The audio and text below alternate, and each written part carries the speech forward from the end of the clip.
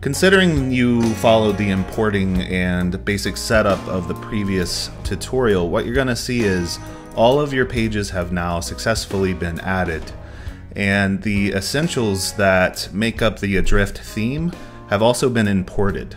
So if you go to your home page in WP Admin, you're going to see a familiar structure that mimics that of the Adrift theme, and I'll just go ahead and type that in so we can kind of see how things correlate. Now on our installation site, which is what I'm using to create these tutorials, everything's pretty much blank. All the words and titles and all that good stuff have been put in because the modules were imported, and they were told to be imported in this specific order that you see in WP Admin under the sections. So we have full screen, highlight, feature list, on and on that cascade down the page.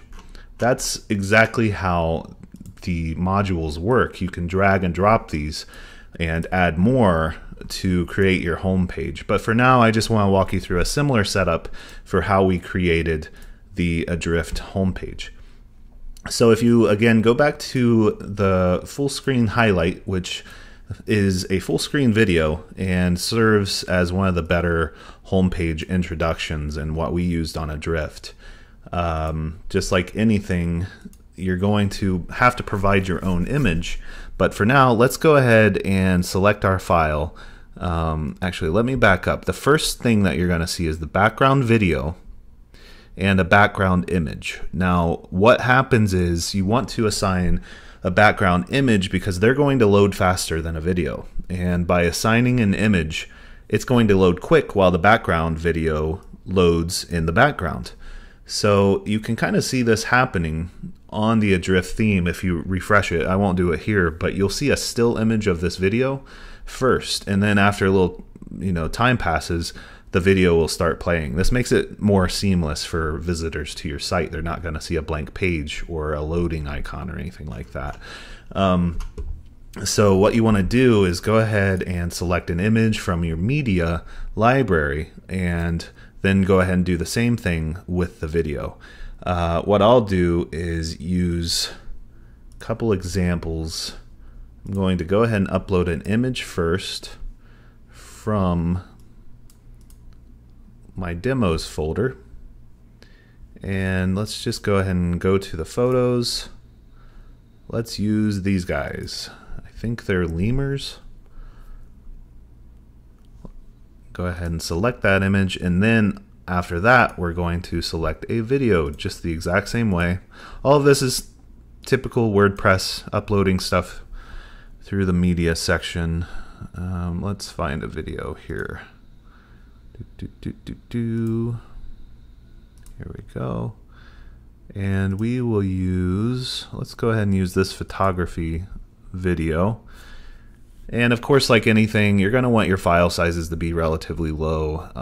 Adrift is designed to handle quite large videos because what it does is it streams them, so it's not loading the full video the whole time. Each time it's streaming them and kind of loading in the background. So this one's actually 5 megs. Let's go ahead and select that. It's not huge for a video color, or a video file, but not exactly small. Let's go ahead and update that, and we will refresh our installation temporary site. And what you'll see first is the image loads, and then the video loads. Ideally, you want the image to be very similar to your video. That way it's more seamless, but you can do whatever you want. It's a good way to, it's just the best way to do it for more seamless loading. So if we go down the page, we're going to see blank icons. Like anything, you're going to have to add your own icons. I definitely recommend the Noun project for that. You can download icons and use them for like $1 a piece. They are you're allowed to use them free, but they want you to provide, give credit to the creators, which can be hard to do on a site. So I mean, it's like pay $1 for an icon. You'll add those there, and as you see, like I said, you just are going to progress down the page, adding photos where you want to add them to flesh out the page until you get exactly what you want. Now, Mapify Pro is also a module that we call, I believe, the full width highlight. So what you see here, I haven't created the map using Mapify Pro.